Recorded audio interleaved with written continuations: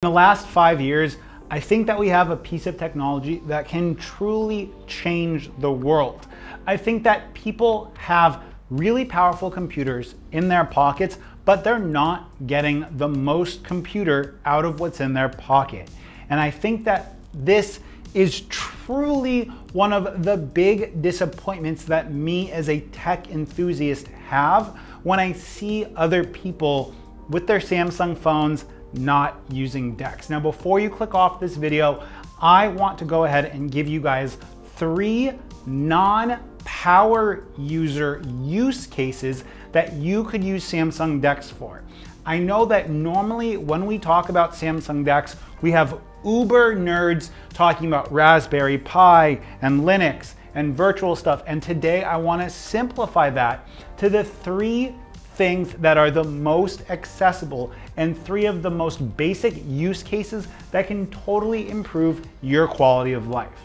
Now, if you're new around here, my name is Mitchell. I'm fluent in tech, so you don't need to be, and I will have links to the products I talk about, although today we're really not talking about products. Now, maybe one of the biggest barriers to entry that people have with Samsung Dex is a hub or some way to get a video feed out of their phone, which is why I think that this product is so revolutionary.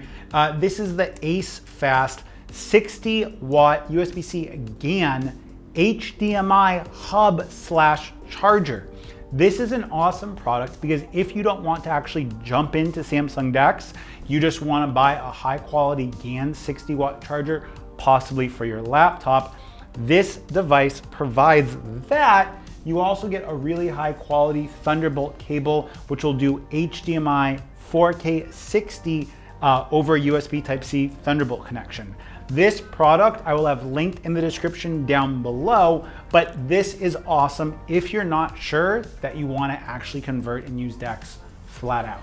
Now, the first use case that I'd like to illustrate with Samsung Dex that non-power users can take advantage of is the fact that a lot of Android apps are not made for tablets. And thus, because of that, you can have a fantastic experience multitasking on Dex with having 2, 3, or 4 vertical 9:16 apps up on your display at one time. I have to script videos for other YouTube channels for other companies here in Vietnam, and one of them revolves around background noise.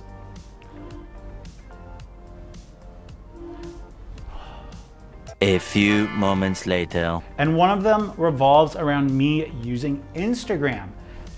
Samsung Dex is easier to use for this than my computer because I can have Samsung Dex give me my Instagram feed open on one side with full touch compatibility. I can have my notes for this specific video on another one. And then in the third window, I can have Slack where I'm talking to my team of people that are helping me coordinate this video. This would never be possible on your Android device, and it would really only be possible if you had a Samsung tablet that also supported Dex. This is a great way to multitask at another level on your phone. Next is to actually utilize the built-in browser that you have to get real productivity work done. Now, I did a browser comparison of all of the different browsers for Samsung Dex, and I'll have that video linked up here for you guys. But essentially, I was able to use Canva, Venngage, and all kinds of other really heavy, really intense graphic design websites from within the native browser. Meaning, if you normally use Microsoft Office online, you don't even have to use the Microsoft Office app for Android. You can totally take advantage of that fully featured, really powerful website on your phone on a large screen. Also, a lot of those web apps are tablet friendly or are large display friendly, and Canva on Android is a great example of that if you guys have design work that you need to get done on your mobile phone and you don't want to buy a computer. Now, the third and final way that you can utilize Samsung Dex in a non-power user way is media. I know it might sound really odd, But if you're already using a Bluetooth remote for playing video games on your device, you can do that on a big screen. Or maybe let's say you're watching YouTube. Do you have an old TV? Do you have an old computer monitor? You can go ahead and watch YouTube, watch Netflix, or watch other streaming services on that large screen. And I know that some of you are going to talk about restrictions for Netflix with Samsung Dex, but you can just mirror the display on your TV.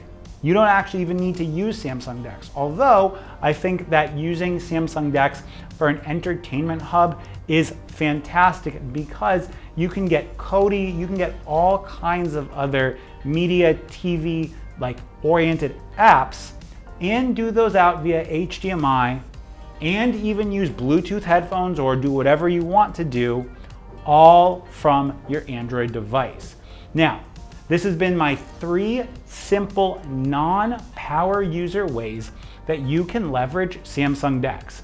And in my opinion, not utilizing that mini computer that you have in your pocket is a waste of money.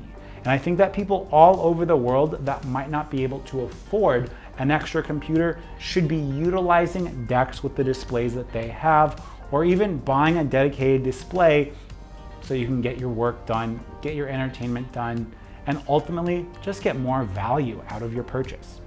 Until next time, it's Mitchell. Peace.